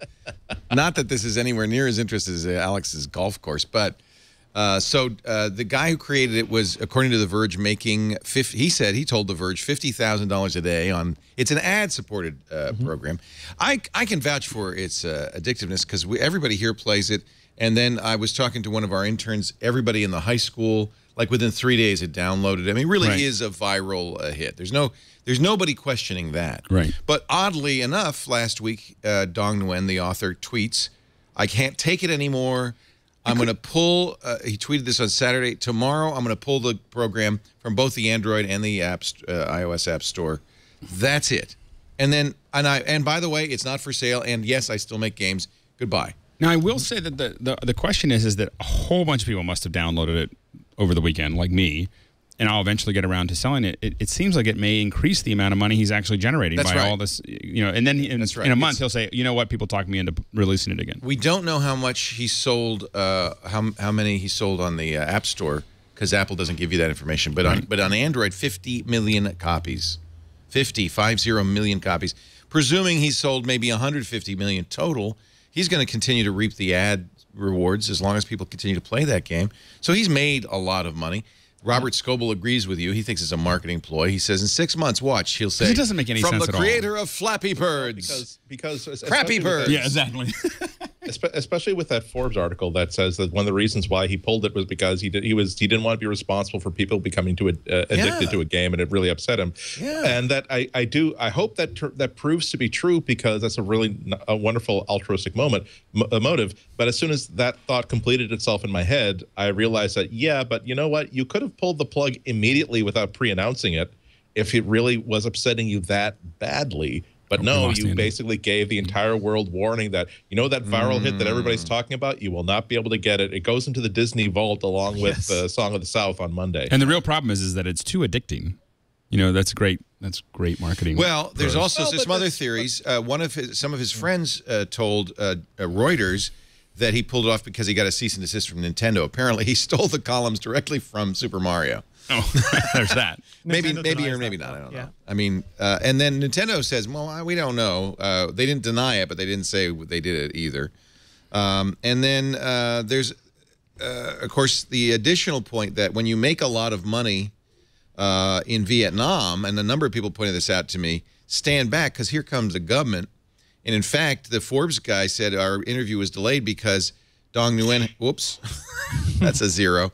Dong Nguyen had an interview with the vice prime minister right before of Vietnam, right before it, clearly looking for tax revenues. So it may also be he just he wanted to run more flight. trouble than it's worth. Yeah, it's a lot of trouble. A lot of money is going to end up in the hands of the Vietnamese government. Maybe he just said, I think I might move to Bali. Or maybe it was like there's a famous story about Whitey Bulger here in Boston, where somebody who was like sort of connected somewhere to him won the lottery, like just won like the mega bucks, like $1 million in the lottery. And guess what? A week later, it turned out that I forgot to say that I'm actually in a pool with Whitey Bulger, and so the lottery should send the money to Whitey instead. Yeah, send it to Whitey. Okay. So because the most interesting line from all this is him saying, "This has ruined my life." And it's like there's so many ways in which that just, again, put on your smoking jacket, get a snifter of brandy, settle into your leather armchair, lean back, and wonder all the different ways in which that could ruin somebody's life. There's an excellent aftermarket in phones with Flappy Bird installed on eBay. Here's a iPhone 5, 16 gigs with Flappy Bird. So far, 10 bids, $6,000. But you could shop around because there are buy it now for an iPhone 5 for $1,000. All I got to say is that we get paid to work with a lot of ad agencies on viral marketing campaigns. This is brilliant. And none of them have been as effective as this. I think this is the case. You can't can viral. If you could, it wouldn't be viral. It wouldn't be good. Yeah. It'd be chemical weapon. There's something magical that happens that no one really understands why. Right.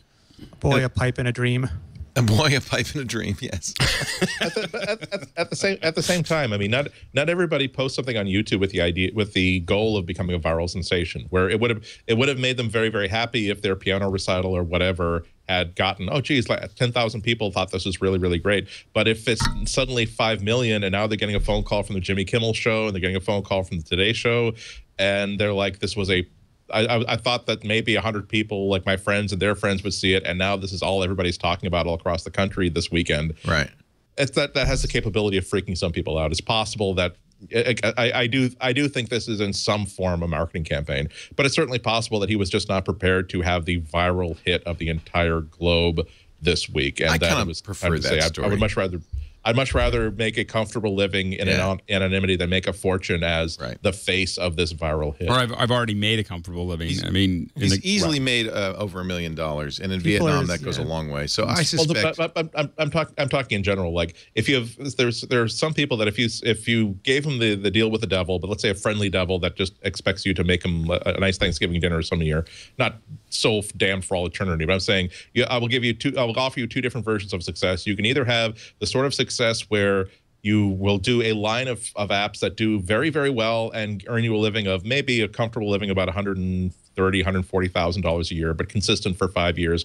Or I will give you that exact same amount of income as the viral hit of the planet. You will have one hell of a summer in which there will be T-shirts based on your game. There will be sitcom pitches based on your game. Everybody will know who you are and everything you went through to produce this game. There are a lot of people who would much rather say, I will take half that money if I get to have the anonymity of no one knowing who the hell I am. Interesting story on Bloomberg Business Week. The iPhone is a new international currency.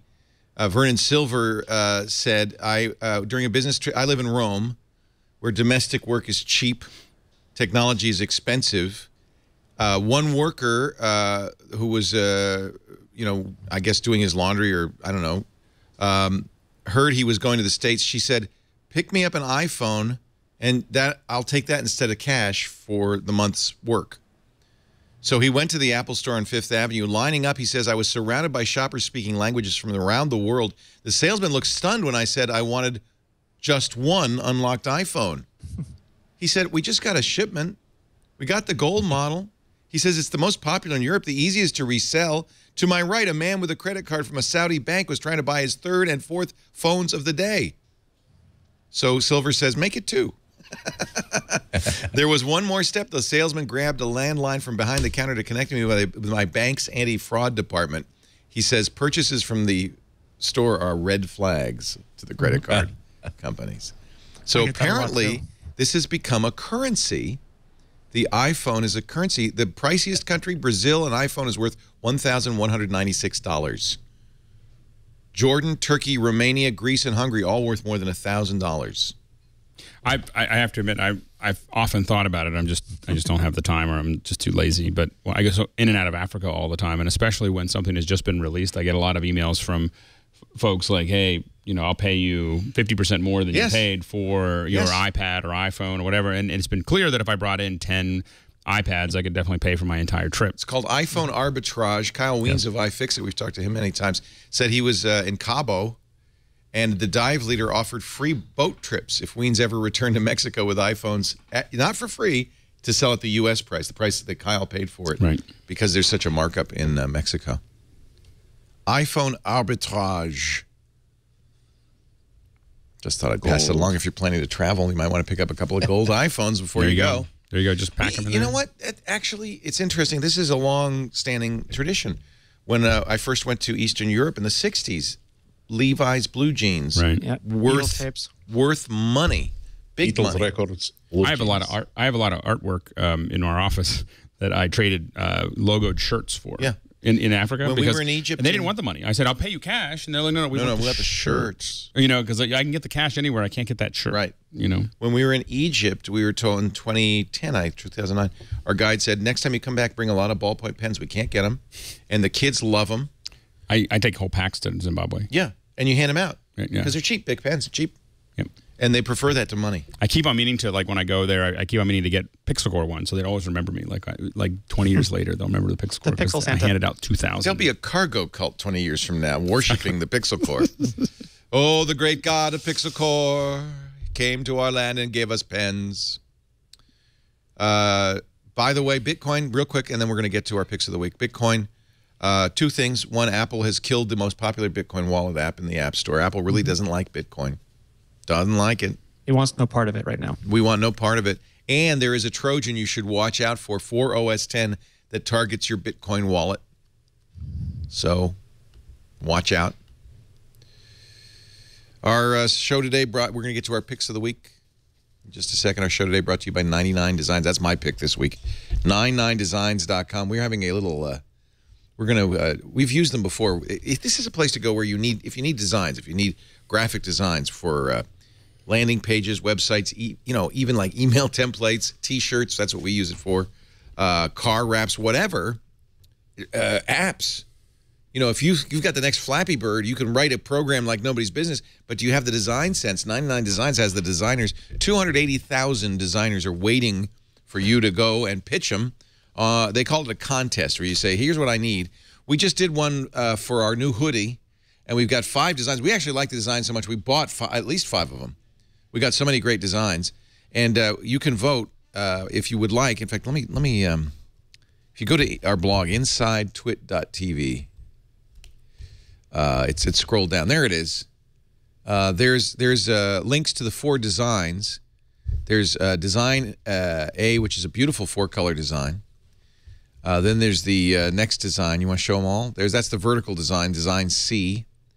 Remember these letters because we're going to have you vote. Design E is stylized. These all came from 99 Designs designers. I love these. We actually couldn't choose. Design B is the graffiti design, which I really like. Design D is the steampunk. A lot of people really like this one, too. So these will go on a hoodie that we will sell. You can cast your vote on our straw poll at strawpoll.me/1079823. Wow, he's gotten into the millions now of straw polls. strawpoll.me/1079823. Or just go to inside.twit.tv. Actually, you need to because you want to see the designs before you vote because we don't have the pictures in the straw poll. I just love it. I just love it. 99designs.com. You connect to the great graphic designers. Right now, there are 2,390 open contests. So you create a contest. You say, I need, a T-shirt or a logo or whatever. They have paid out. Last month, they paid over $2 million to designers. $68 million total. It's a really great idea for a company. 99designs.com. Start your next graphic design project for as low as $199. And by the way, go to 99designs.com/MBW to get a power pack of services for free. The power pack gives you more designer time and attention, bold highlighting and featuring your design project in their marketplace. You'll get nearly twice as many designs. 99designs.com/MBW. We thank them so much for their support and their hoodie designs. I can't wait to see which one wins. Yeah, the straw poll seems to be down. I think we kill it every time we do this. Let's get our picks of the week. If we can do them fairly quickly, that would be nice. Andy Anako, we shall start with you. Real quick, because this is, I'm not sure if I've actually recommended this one before. This is a MacTubes, which is my favorite YouTube downloader for Mac. I was just this morning, I can't drag the window in, but so John Siracusa posted a video to this lightning fast F1 Ferrari tire change pit stop. And it was so fast, I really wanted to look at it in greater detail, but was going too fast. So MacTubes can pretty much get any. Sorry, I've screwed up my monitor setup. But the idea is that you just get the URL from the top of the address bar, plug it into MacTubes. It will let you either watch the video or via a little pop-up in the corner of the screen, it will show you all the different video files that are hosted on YouTube. Excuse me, or the actual source video files, and let you download the HD version, the SD version of it, if you want the really awful open source compressed version that lets you get that. The idea, though, that now you can have it's a QuickTime file that's on your desktop that you can then watch. And then there are lots of there's also lots of stuff on YouTube that are like 1970s TV shows that are technically not out of copyright, but nobody is claiming them. And so if you're gonna be able to watch this old like Tony Randall TV show, of which there were 4 episodes, this is your only opportunity to do it, which is to watch it on YouTube. And you can also download it in case it goes away later on. So I use it all the time for stuff like that. And also, again, I really need a super slow-mo through a Ferrari pit change. It's free. It's an open, I believe it's a Creative Commons or open source project, or at least a lot of the sources of it are common or open source. I've been using it for years. It's a very, very quiet little app, but it works great. Very nice. Free. MacTubes. Always good to have some way to get those videos. Renee Ritchie, your pick of the week. Oops, you're muted, dude. Unmute. Sorry, my pick of the week is Threes. You might not like me for recommending it because I can't stop playing it. I've been losing sleep over it, but it's a load of fun. I play this in lieu of Flappy Bird. Much better, much more satisfying than Flappy Birds. Absolutely. So basically, the red and the blue numbers you can combine together. So 2 and 1 makes 3. Then you can combine any pair. So for example, there's 2 12s there. I could combine those. I can combine 2 3s, and you want to get the highest number you can. Every time you combine something, its value goes up. It's a lot of fun. I wouldn't say it's a math game. Some people call it a math game, but you're really just adding some numbers. It's a matching game with numbers. It's a matching game. Yeah. Absolutely. You play it. It's, again, you have one chance. As soon as the screen is full and you can no longer match any tiles, the game is over. I've gotten to about 9,000. Some people in my game center queue are at like 27,000, something like that. It's quick, so you can get in and out. It's incredibly fun. It's addictive in the right way. It's not maddening. It's actually enjoyable, and it filled that Flappy Bird hole in my heart. It is the greatest game ever. Brian Brushwood showed it to me on Twitter. I recommended it yesterday on iPad today. It is very addictive and very hard to stop. And the best thing about it, there's no in-app purchases. There's no in-app ads. They just ask you for a small amount of money up front and then just let you play. What are you showing there, Chad? Please save and embed wherever you want. Yeah, this is a this is a new viral way of sharing stuff. It's a GIF that just plays over and over again. So I've been seeing this on Google Plus, on Twitter. It's in effect an ad. It's in fact an ad for Threes. It's on their website, and it's just a GIF, so they could throw it absolutely anywhere. Very clever. And it kind of shows how it works and everything. This is the thinking person's Flappy Bird. Yes. And it is spreading just about as fast. It's something about it. It's really satisfying. And I hope more developers take up this model because it shows you can have a successful game without doing, incredibly. It's not freemium. It's $1.99, and that's it. No in-app purchases. And boy, gosh, I pray this is a success. Alex Lindsay, your pick of the week looks like a cable. I got a cable. It turns out I think Thunderbolt is the future. No. So I hesitated to recommend anything in this area for a while, or because I really wanted to test a lot of the stuff. So one of the hardest things to do with what we do with live streaming, Hangouts, and so on and so forth, is getting regular video, so cameras, your HDMI camera or your SDI camera or your switcher into Wirecast or Hangouts or Skype or whatever. And we have a lot of different interfaces, and we have kind of decided that this is not the only one we use, but definitely the one we're using now the most, which is the Blackmagic Ultra Studio Mini Recorder. I hold it in my hands now, Mr. Chad, so you can show the world. So this is about $150. It's tiny. It's tiny. It's you just have a Thunderbolt. So you need a Thunderbolt computer, but you can take SDI or HDMI. You plug the Thunderbolt in. It's powered by the bus. This comes from the computer, like my Mac Pro, let's say. And you plug it in. Is it the video interface, the Apple video interface? And it does. That'll. I thought they had to reverse engineer this. Yeah, there's the box for it.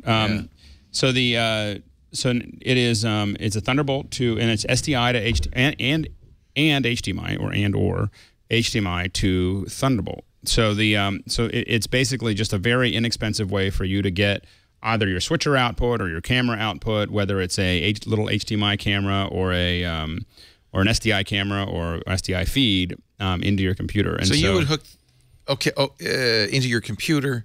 So that way you want to get your video camera. Let's say your G10, like these little cameras that you're using. It comes this way. Yeah, it goes in. It goes this way. Yeah, exactly. So it goes in the SDI or HDMI port and out the Thunderbolt port and into your computer. So that and this will just show up on your Hangouts on Skype. Do we use these, John? We tried it for Tom. But it has the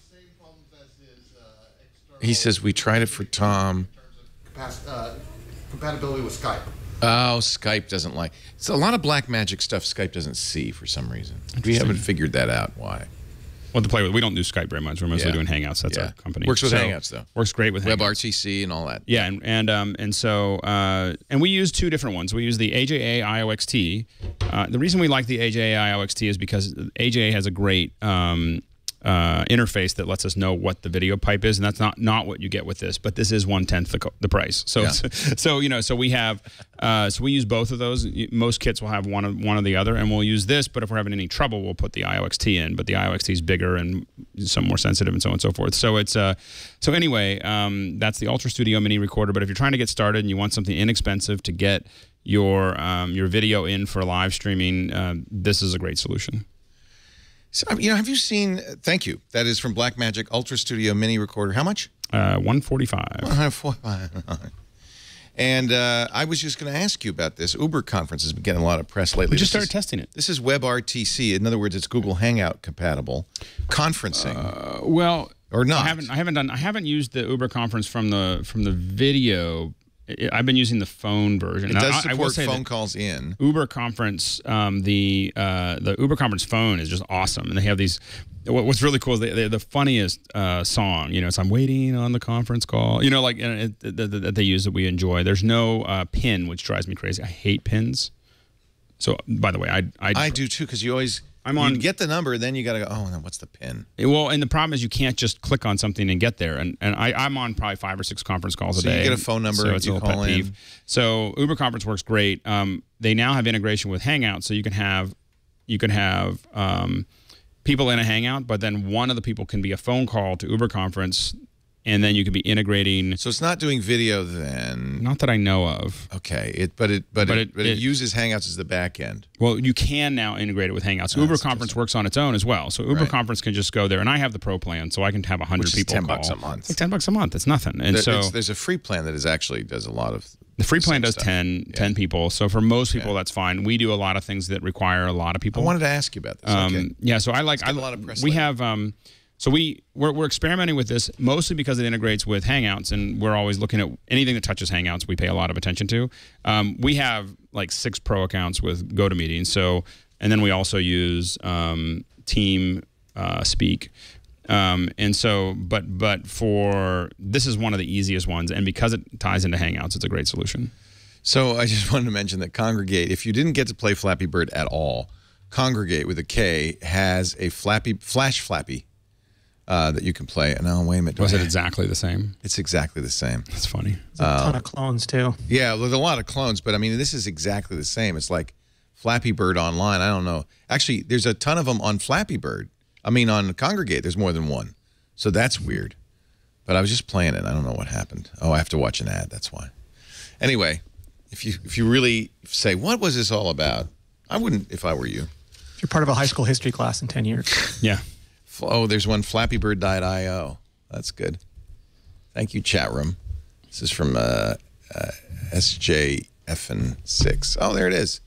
Forget Congregate. Just do flappybird.io. That's pretty much the same, isn't it? Is it getting any? Are you getting any sound? No.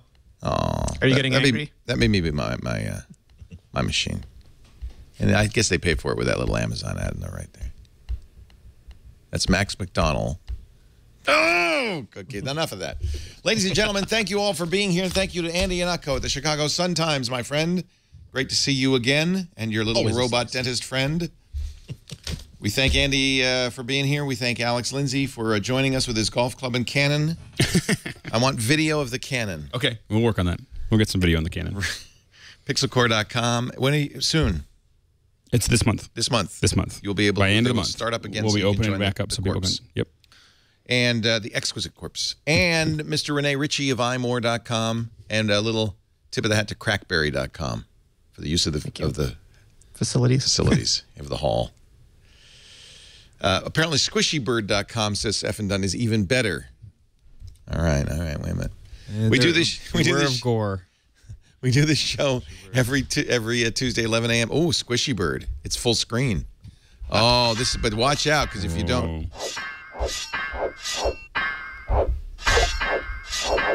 Oh no. Ah! Oh! Am I trying to get squished? You're the thing. You're the thing closing. Oh, they reversed it. They've turned the table. It's like angry pigs. Right. We do the show 11 a.m. Pacific every Tuesday. That's 2 p.m. Eastern Time, 1900 UTC on twit.tv. Please tune in live. That way you can feed us things like Squishy Bird. But if you can't make it here live, we always have on-demand audio and video available after the fact at twit.tv/MBW or wherever you subscribe to finer netcasts like iTunes. That'd be a good place to start. Do subscribe. You get it every week. Thanks for joining us. But now I'm afraid it's time to get back to work because break time is over.